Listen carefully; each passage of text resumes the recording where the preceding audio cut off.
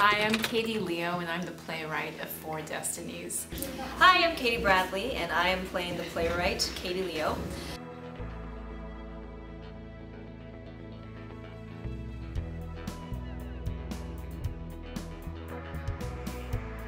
A friend of mine, Kim Park Nelson, who is a Korean adoptee scholar, she has conducted an ethnography of hundreds of adoptees all over the world, and had found in her research and talking to people that a common theme that came up was this idea of destiny. A lot of them were told by parents that they were destined to come to their families. My character is an adopted Korean who has written this play, but then the play sort of takes on a life of its own and gets away from her.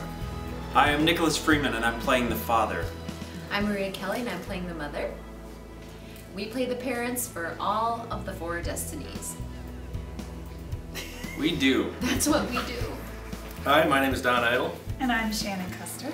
We play the Harrisons. And we're the family friends. We should probably tell them. Yeah, we like to come over. It's a rival story party, so we come over and celebrate. Hi, my name is Sarah Oakes, and I'm playing Destiny 1. Hello, my name is LaDawn James, and I'm playing Destiny number 2.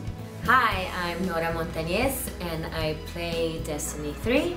Hi, I'm Neil Schneider, and I play Destiny 4. Destiny 1 is a Korean adoptee, and she's 10 years old at the start of the play, and is compiling a list of orphans in her diary. She is a 13-year-old African-American female, and she's your typical 13-year-old, moody and sweet.